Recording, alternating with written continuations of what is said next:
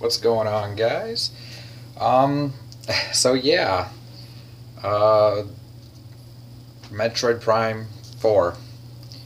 Um, I don't really know how to start this video.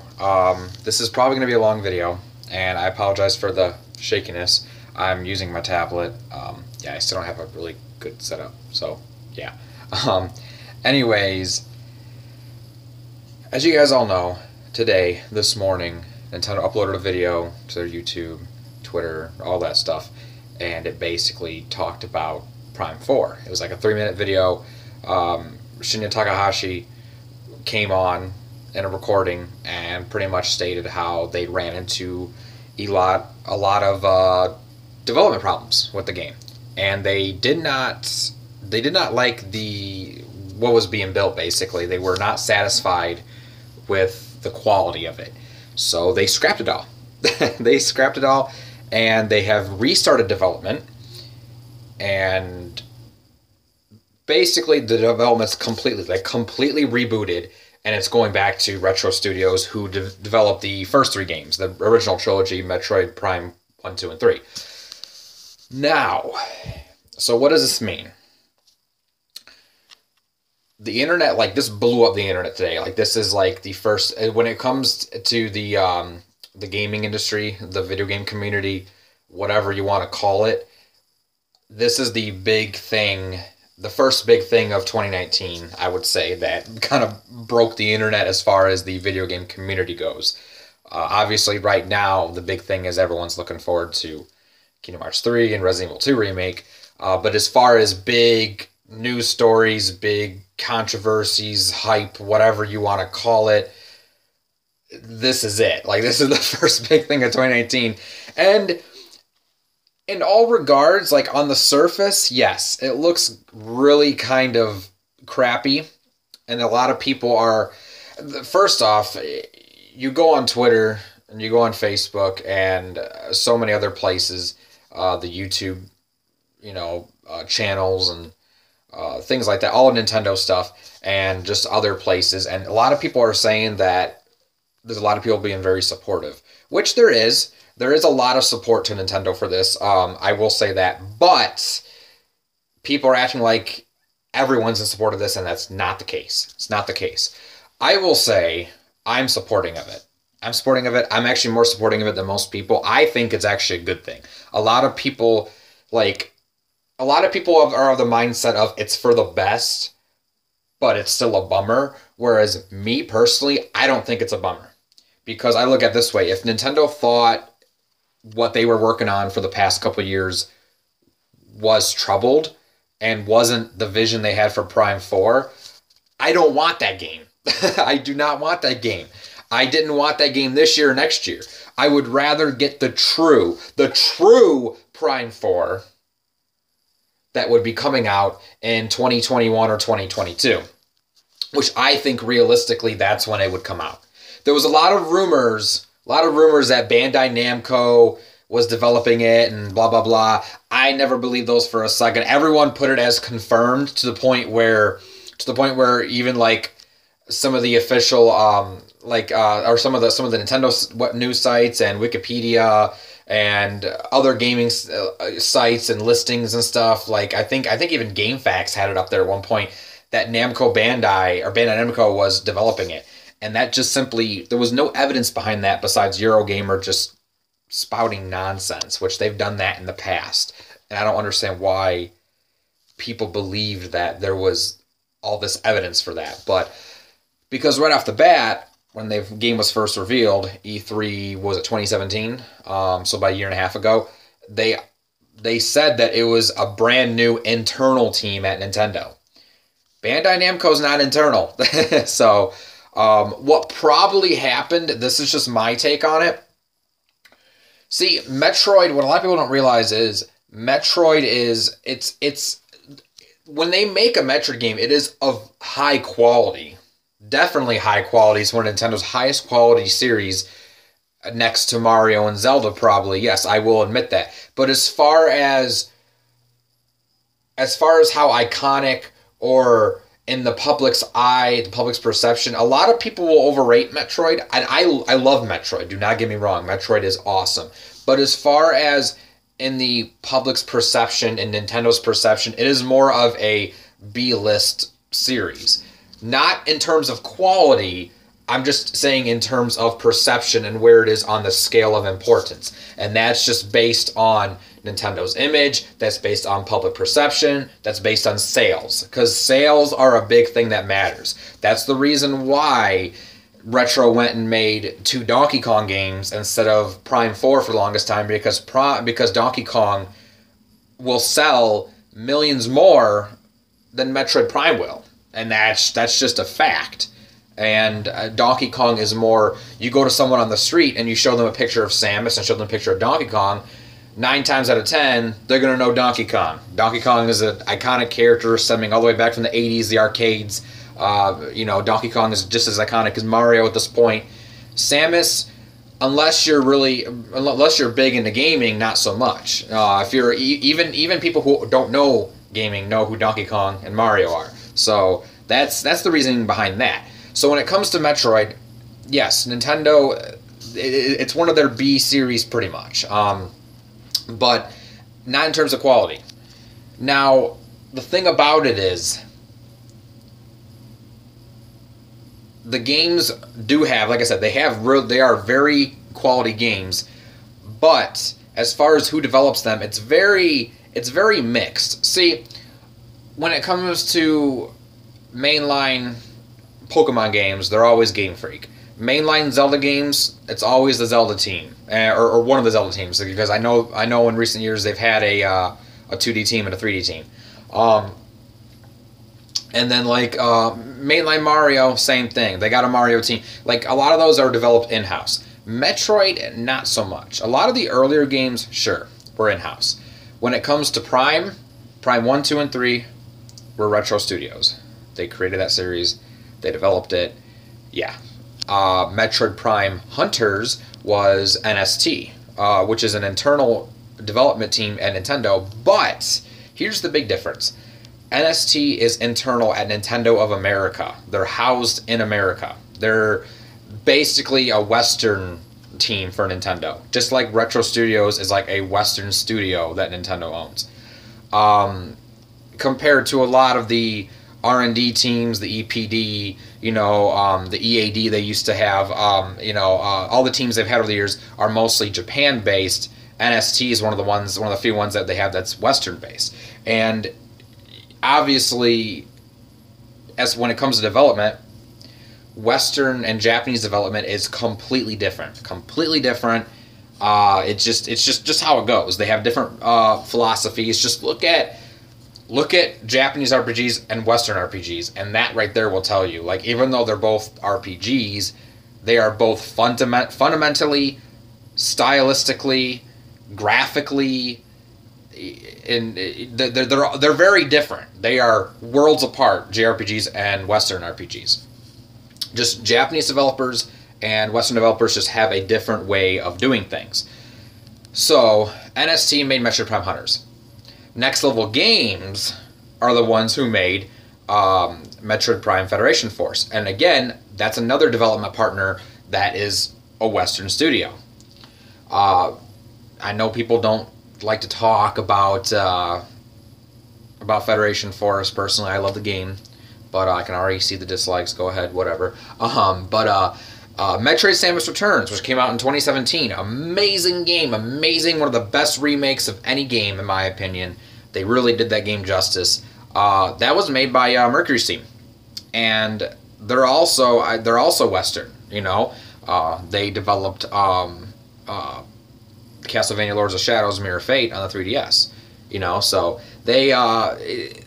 Metroid...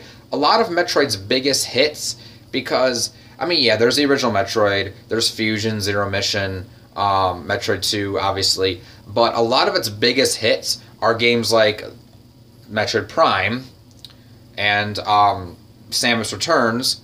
A lot of the big games in recent years have been headed by Western development studios. So the earlier games were very Japanese. And probably the most iconic one from the Japanese side of the games is Super Metroid. Obviously, no one's going to argue that. Super Metroid is one of the best Metroid games, obviously. No one's going to argue that, obviously. But when it comes to that, Metroid Prime is fundamentally different than a 2D Metroid. I mean, it's still the Metroid feel, the Metroid atmosphere, and parts of the gameplay, parts of the heart of Metroid just in a 3D space. But obviously, it's a first-person, it's a first-person shooter slash, action-adventure type of game, which is not what the 2D Metroids are. Metroid Prime, you can tell the feel of the game. It has a more Western feel. It was created by Retro Studios, Western developer, So that right there, like I said, that right there tells you if it was an internal brand new team at Nintendo, and if they were based out of Japan, obviously Nintendo's looking at this as we need to make Prime 4 right for the fans. Like that's the way they're going about this. And in order to make it right, it has to, as Takahashi said, it has to stand shoulder to shoulder with the original 3 games, which means it has to match them in quality, in stylistic design choices, graphical style, art style, the atmosphere, everything about this game has to stand next to the others. It just has to. Otherwise, you can't call it Metroid Prime 4 and have it feel and play and look different. You just can't. So when you take that's my phone dying if you hear a beep. But when you take something like that, developed by a Western studio, and a Japanese team tries to recreate that, sometimes doesn't always go as well. Western development studios and Japanese developer studios, they try to mimic each other all the time. Doesn't always work out. This is probably an example of that. That's just my hypothesis on the situation. Now, do I think this is a good choice? Like I said, absolutely. I think this is fantastic. And everyone's jumping the gun. There's already people saying that it's going to be a dual release like Zelda was, where it's going to come at the end of the Switch's launch, life cycle, and it's going to launch both on the Switch and on the Switch's successor at launch. I don't foresee that happening. I don't foresee it taking that long, because you got to think, Nintendo systems roughly run 5 to 6 years, depending. If the systems are huge successes, like the Wii was, it usually goes 6 years. If they're just average or kind of failures at best, they usually run 5 years, like Nintendo 64 and GameCube did. The Wii U was an anomaly, because the Wii U, as much as I love the Wii U, just commercially it dived. So obviously that got the plug pulled, like 4.5 years. But the Switch definitely has outsold both the Wii U and the GameCube. It's projecting to outsell the N64 pretty soon here. So it's doing better than the PS4 and Xbox One did at this point in their life, and it's doing better than the Wii did at this point in its life. So I feel like the Switch is personally going to go the full 6 years like the Wii did, which means if it came out in 2017, you got basically until, I think, 2023, because you got like 18, 19, 20, 1, 2, 3, yeah, so you have about 2023. Yeah, I'm counting with my fingers, don't judge me. But anyways, yeah, so 2023 would probably be when the next one, maybe late 2022, but I feel like they'd ride it out until 2023, just based on how successful the Switch is. So if that's the case, you would need Metroid Prime 4 to basically take about 4 years. You would need it to take about 4 years of development time, and I don't think it's going to take that long. Let me explain why. The reason people are comparing to Zelda is because obviously long development cycle. But what people don't understand is the difference between them is, so Retro Studios, they've already worked with, they created the Prime series. They created this series. They've worked with it before. Yes, I know. People are going to say, well, a lot of the key people from Retro are no longer there. That's true, but some are there. There are still a few left. Plus Kensuke Tanabe, who is the producer of the the Prime series, he's back. He's back at the helm on this one as well. He's always been on the helm, even when it was developed by whatever unknown team that it was beforehand. And him and his team, he's got a plan. He's got a plan. We've known this for a while. Even when they were making Federation Force, he left hints in there. There's a post-credit scene that hints towards what could happen in Prime 4. He talked about in interviews how Federation Force is meant to be like sort of like a side bridge title to sort of expand to get Prime 4 going. So he's got a plan. He's got a storyboard plan. I don't think they're scrapping the story for Prime 4. I'm pretty sure Prime 4 is still going to tell the same story that they were going to tell. It's just obviously the gameplay, the style, the engine, all that stuff's going to be remade from scratch. But I'm sure the story script, all that stuff is pretty much going to stay the same. That's just from my guess because, again, Tanabe, he's had a plan in motion for Prime 4 for a while. But anyways, he's got a plan. Retro, like I said, Retro, even though a lot of the key people have left Retro since the original Prime trilogy, they still have, like, you do know that the other people that have come there since then have been mentored by people who originally did work at Retro. So it's like, while it may not be the same people, it's just because it's the same studio, because they have some of the same, you know, work ethics. They all work together. Some of the new people that came in were obviously trained and shown the ropes to other people. That juice is still going, if you get what I mean. Like, that juice is still going. So I don't think it's going to be that big of an issue or departure. And like I said, especially that Nintendo's looking at this like a hawk. So Retro's we already established, like I said, they have the mindset for Prime. They created the series. They know how to handle it. Even with some of the key people gone, they can still handle it. You got Tanabe at the helm, obviously. They also have worked in HD before. They've worked in HD before with Donkey Kong Country Tropical Freeze, which was a really, really beautiful game on the Wii U and on the Switch, especially some of the textures, like Donkey Kong's fur texture. Amazing. You know, so they know how to work in HD. The Zelda team did not know how to make an original Zelda game in HD. They knew how to do, like, okay, they did Wind Waker.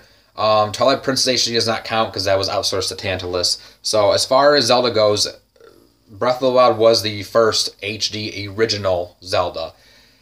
So because of that, they pretty much had to get, you know, they had to get things going as far as HD development goes. Wind Waker was more or less just like a test, like a stopgap to see how well they could do it, and they were doing that at the very beginning stages of Breath of the Wild. Breath of the Wild also had a brand new physics engine that they had to develop for that game, which lets you manipulate the land and objects in ways that no other game you really can at this point in time.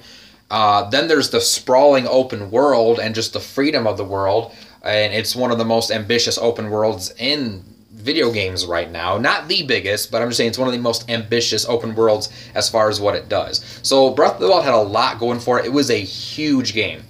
Prime 4 will be a huge game, but as far as on that scale of what they're developing and what they're programming, it's not going to be on the level of Zelda in that aspect. They're going to introduce new concepts. They're going to have to make a new engine and stuff like that, but they're going to try to keep it in line with the original 3 games. Whereas Breath of the Wild was made to break the conventions of Zelda. Prime 4 isn't being made to break the conventions of Prime 1, 2, and 3. It's made to be a follow-up to those games, which is what fans want. So that's the big difference there. Making something that's a follow-up to something is a lot easier than making something that's 100% brand new like Breath of the Wild was. And I'm not saying that Prime 4 won't be brand new. I'm saying that, like, conceptually, I mean. So I think that's something else people don't realize. I don't think it's going to take as long to develop Prime 4 like everyone is basically saying. Personally, here's another thing, though. A lot of people assume that they just started this. Like, they just started the new development period. I don't believe that either. Because, again, with the way companies work, they don't just make a decision and go, oh, all right, go tell the internet. Like, they didn't just make the decision this morning and then make a video for it. They've probably had this, because there's a lot of other stuff that goes on behind the scenes. There's a lot of logistics. They had to probably meet with Retro and do all this stuff. A lot of this stuff was probably planned weeks or even months ago, you know. So they now was the time to formally announce it to us, which I love that they did that. I love that they did that. They could have just outright canceled the game. You know, they could have outright did that, but they didn't, which I applaud. That's their dedication to it, because they know the fans want this. They know the fans want this, and it's gonna be good. So a lot of other studios would cancel the game, like Microsoft, Scalebound, you know. So I applaud Nintendo for going at it. They're keeping it up, and like I said, for the fans. And it's for a series that, like I said, doesn't sell. Like Metroid Prime 4, a lot of people will say that it generates a lot of hype, but as far as sales go, it's not going to sell on the level of something like Smash Brothers or Pokemon or Mario or Breath of the Wild. It just isn't. You know, with the way the Switch is going, though, it will probably sell a couple mil, yes, but I don't think it's going to sell like this. It's not going to be this 10 million seller like a lot of people hype it up to be. Metroid's just, it never does that. So Nintendo's doing this strictly for the fans at this point, you know, because they could have just cut their losses. And a lot of people are saying, oh, well, then at this point it was just a publicity stunt to get them to, you know, basically hype something up at the beginning of the Switch's life cycle to generate sales. And it's like, I mean, I guess you can make that argument, but at the same time, you can make the argument for a lot of other stuff. Look how much stuff that Sony has revealed over the years that took years to come out. They spent like 2 or 3 E3s repping God of War and Spider-Man, and it took us that long to get it. Same thing with Uncharted 4. You know, Last of Us Part 2 right now is just MIA. You know, and speaking of Sony, they're not really doing much right now as far as telling their fans what they need to. Like, they canceled PSX. They're not going to be at E3. They're not holding any other similar events at this point in time. They've been really quiet on a lot of stuff. They just been very, very quiet. They haven't been talking a whole lot about, you know, some of the games that we know are coming out this year. They haven't been talking much about them. Nintendo hasn't really talked too much about the 2019 lineup either. Yes, that's true. But the difference is Last of Us Part 2, Death Stranding, those type of games, they have no release date, no release year. Fire Emblem, Animal Crossing, Legion of Mansions 3, we at least know they're coming out this year. So, and we can count on Nintendo, even though people keep begging for Direct.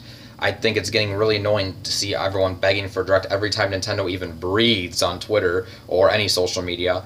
But you do know there will be a Direct at some point, whether it's this month, February, or March. There's going to be a Direct at some point. And you can count on Nintendo for that. You can't really count on Sony or Microsoft for that. You just can't. You know, it's just, and I understand, like, I've been the one that's always been saying I hate how companies announce games so far in advance, and Nintendo did this both with Metroid and Pokemon at E3 2017.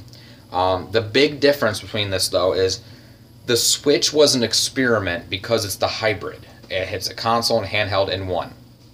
They wanted to show people that they were trying, after the Wii U, they were trying to generate more interest in the consumers' minds, and they were basically saying, look, we have Mario Kart, we have ARMS, we have Splatoon, Zelda, Odyssey, Octopath, you know, Xenoblade, all these other games right now, and you can play those right now this year or next year, you know, with Kirby and Mario Tennis Aces and all that. But here's what you're going to be playing in the future. You know those Pokemon games that you've been playing on the handhelds?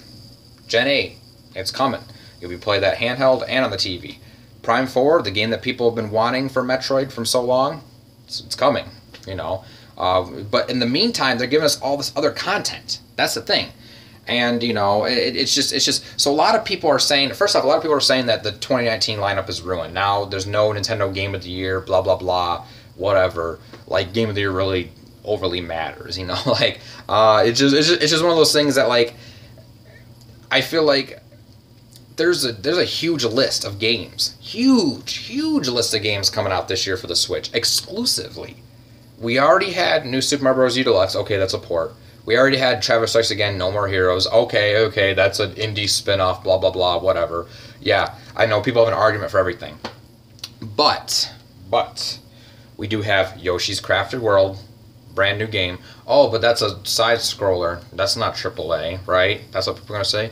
Okay, Fire Emblem, Three Houses. Oh, that's niche. That's weebish garbage. Okay, what about Daemon X Machina? Oh, it looks generic. Looks like junk. Oh, okay. Bayonetta 3. Oh no, it's gonna be bad. And, it's just there's so much stuff that technically Bayonetta 3 is not confirmed for this year either. But you got so much stuff coming this year, and that's just off the top of my head. You also got like Animal Crossing.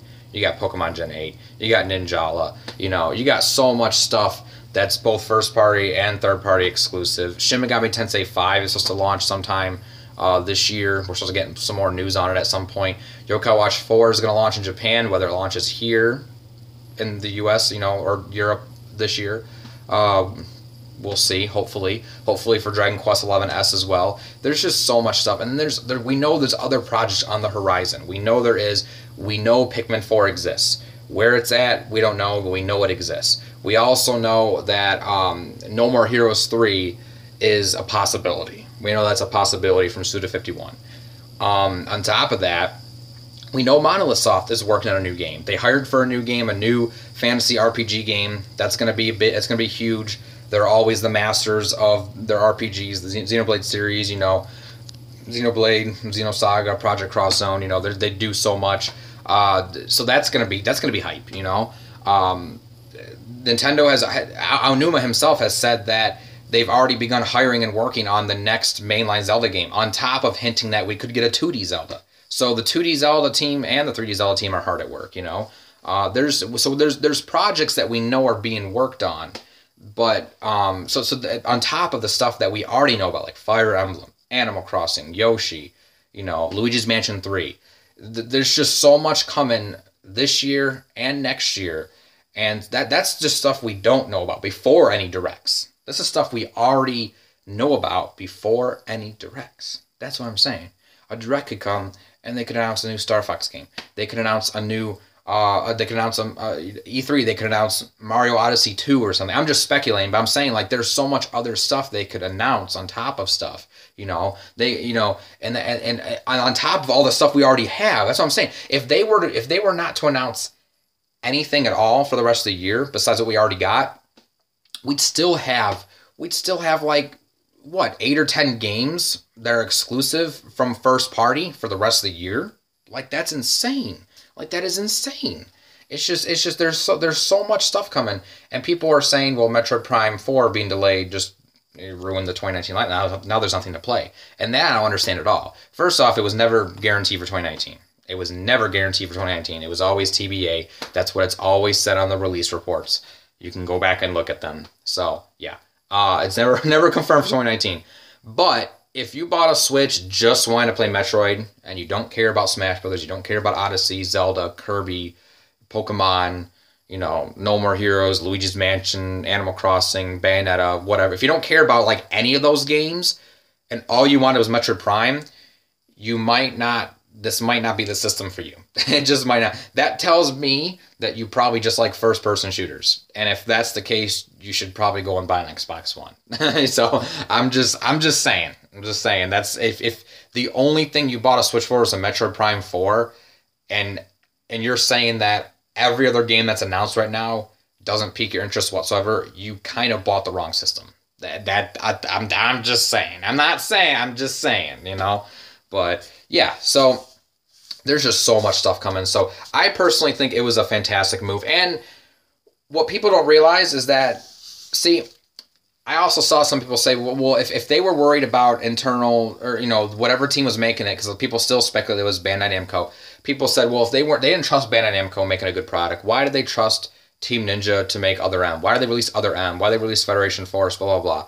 Here's the thing. Back then, they were riding on the waves of the golden age of Metroid. I would say the golden age would be like, or maybe not the golden age, but you know what I mean. The big renaissance of Metroid was like we're kind of like in this. We're kind of in a somewhat second renaissance of Metroid. I mean, we got Samus Returns, Prime Force still on the horizon, and if we get more projects announced, it would pretty much be a second renaissance. But like the first renaissance of Metroid was because after Super Metroid took a small hiatus. It was gone for several years. Was MIA on the N64. So it wasn't until Metroid Prime came out and Metroid Fusion came out that the renaissance, began for Metroid. So that was like you got Metroid Prime, the Metroid Fusion, the Metroid Prime 2, Metroid Prime Hunters, Metroid Prime Pinball, Metroid Prime 3, Metroid Zero Mission. And then, so you had a whole ton of games, then Metroid Prime Trilogy on the Wii as well. So you had a whole ton of games that were all well received. Well, maybe not Pinball, but that's, I don't know. I don't know why I mentioned Pinball, but anyways, you had a whole line of games that were well received and that came out consistently across the handhelds and the consoles, from GameCube to Wii, Game Boy Advance to DS. So there was all well received. So they were riding the waves, obviously. So they decided to do Other M. They were like, okay, well, we want to do a more ambitious take on Metroid and partner with someone, because that was Nintendo's always been really good about partnering with other developers, and people hated it, and that caused them to sort of rethink Metroid for a while. And I don't really know why.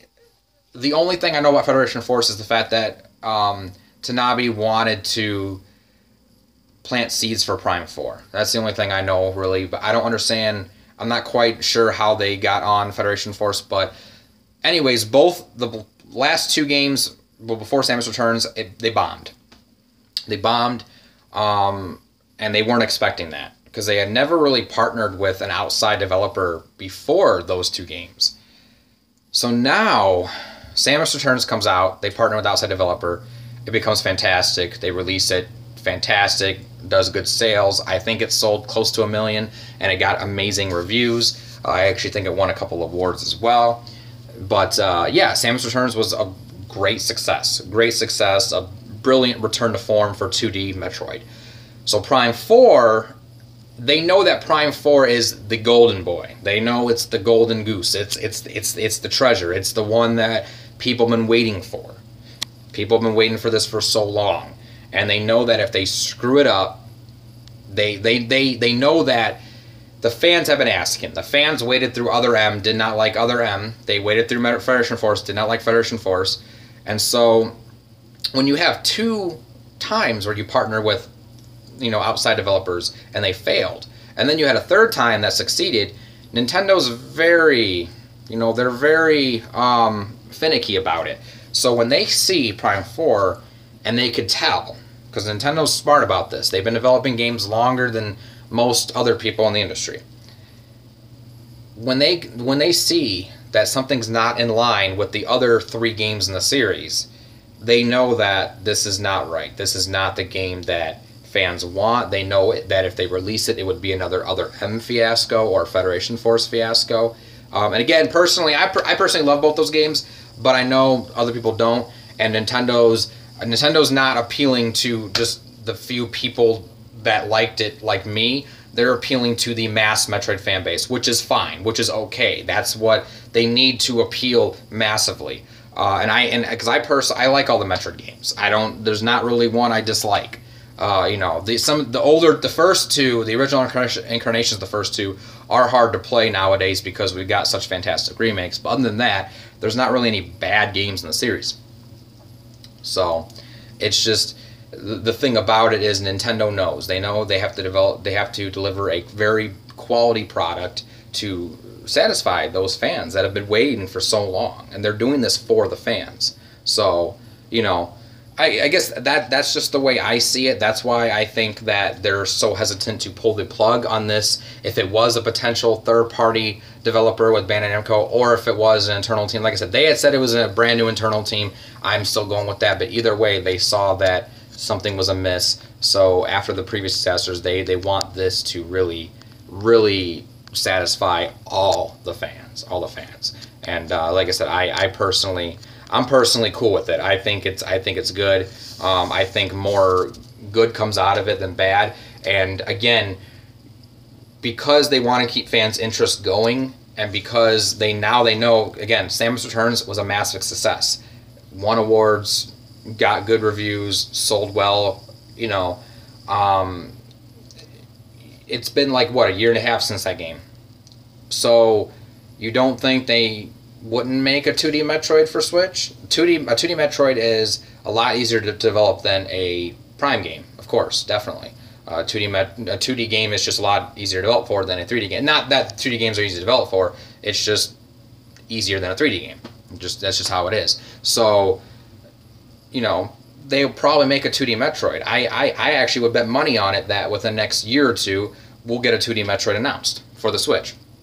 I also wouldn't doubt, and I see a lot of other people saying this, I also wouldn't doubt that Metroid Prime Trilogy will get a Switch remaster at some point.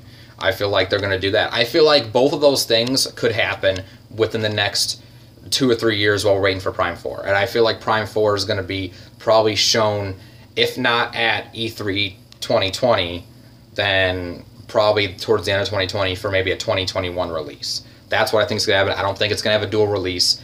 I think it's just going to be towards the end of 2021, maybe beginning of 2022, Switch exclusive. I don't think it's going to take all the way till 2023 like people keep saying. I don't think that's going to happen. But stranger things have happened. Like I said, that's just my thoughts on the whole thing. That's my thoughts on the whole thing. I see a lot of people bummed, and me personally, I'm excited. I'm excited that we're going to get the Prime 4 that we deserve. We're going to get the Prime 4 that we deserve. And I see a lot of people saying that, well, now it kind of kills their hype, and they're going to sell their Switch and blah, blah, blah. And it's like, that's a bit ridiculous in my opinion. That's just a bit ridiculous. I'm personally excited, and like I said, in the meantime, I'm excited for Metroid, but it's not at the forefront. The reason it's not at the forefront is because it's not coming out anytime soon. I know it's there, and that's good enough for me. Meanwhile, where my excitement lies is Yoshi's Crafted World, Fire Emblem 3 Houses, Animal Crossing, Luigi's Mansion 3, just a couple days, I got Kingdom Hearts 3, which I've been waiting for years for that game, Devil May Cry 5's coming out soon, Pokemon Gen 8's going to be later this year. We're still getting Smash DLC. Mario Tennis Aces, ARMS, and Splatoon 2 are still all being supported as well as far as online events and free content. So there's still so much stuff to play. I'm still playing Travis Strikes Again, No More Heroes. I'm still playing New Super Mario Bros. U Deluxe. I'm still playing Super Mario Party, Smash Bros. All stuff that came out within the past 2-3 months. All brand new games. Bowser's Inside Story remake on 3DS. Because 3DS still has a few gems coming out. So I have games to play. I have tons to play, and I understand not everyone has the same taste as me. That's fine.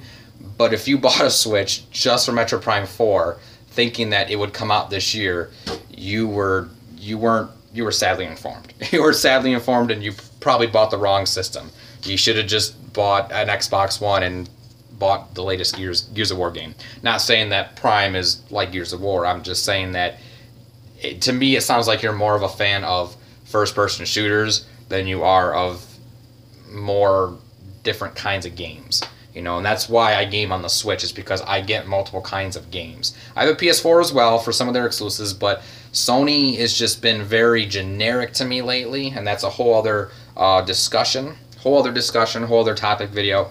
But Spider-Man was fantastic. I want more games like that. That'd be cool. But more games like that, or Sly Cooper or anything. Like I said, that's a whole other discussion. But that's, again, Nintendo. Like I said, I get strategy JRPG this year with Fire Emblem. I get my casual relaxing simulator with Animal Crossing. My monster collecting game with Pokemon. I get a brand new side-scroller, platformer with an amazing art style with Yoshi's Crafted World. I get so much different variety in gameplay this year that I don't need Metroid this year. I never needed Metroid this year. When Metroid comes out, I will be buying it day one, and I will be so excited for it, and it's going to be amazing. I know it will, because I trust Nintendo, I trust Retro Studios, and they can take forever with that game. And when it comes out, I will be satisfied. It will be awesome. I just don't want them to keep showing it, which I don't think they're going to, because they're not about that. They're not going to keep showing stuff like Sony or Square Enix does. They're not going to be teasing us with, kind of like Square Enix teased us with Kingdom Hearts 3 for so many years. They'll show it when it's ready, and I'm fine with that, because I have games to play. So that's just my personal opinion. Again, this video went on way too long, so going on like 40 minutes now. But if any of you guys stuck to the end, congrats. I don't have anything for you, but thanks for watching, I guess. I hope you guys enjoyed this. Yeah, leave some comments below and let me know what you guys think of the whole delay, reboot, development, whatever you want to call it. But yeah, there'll be more videos coming soon, and I just want to share my thoughts on this, my long thoughts. But yeah, so anyways, guys, thanks so much for watching, and I will catch you guys later.